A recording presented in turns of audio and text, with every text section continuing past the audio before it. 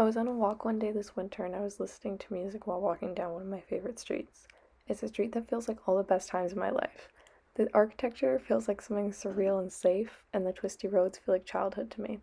I remember walking past a big tree and the leaves had rustled to the exact beat of the music I was listening to. I felt an overwhelming sense of awareness and consciousness and just like existing, basically. Another time, I'd been sitting by my window late at night and looking out at my street. It was almost a moment of practicing how to allow myself to feel the physical world happening to me. It felt like the window I was looking through was a blockade to that experience. I opened the window and the world felt more real and like I was physically experiencing it. It felt like something I had felt and was currently feeling instead of looking through a pane of glass and watching it exist.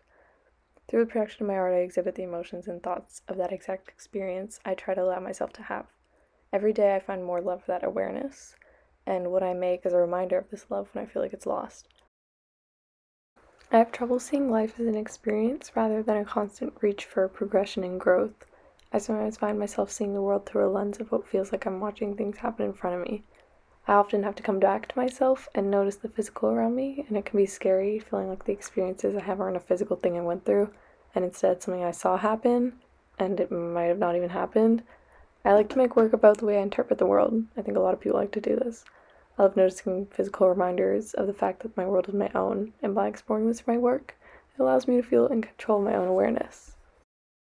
Something that is so personal to me is the idea that putting this state of consciousness into what I make allows it to be less of a state of mind and more of a time capsule of how that state of mind affected me in that exact moment.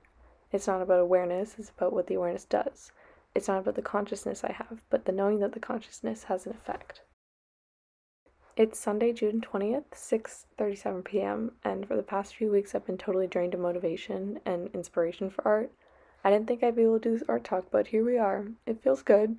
I'm working on the animation you've been watching. I hope you like it. It feels like I've gained that motivation back, and it feels really good to be back in the swing of things. For now, I'll keep giving myself those reminders, and I'll keep taking things slow. And this is a promise that I'll make to myself that I want to keep walking up and down that street and I want to keep sitting by that window.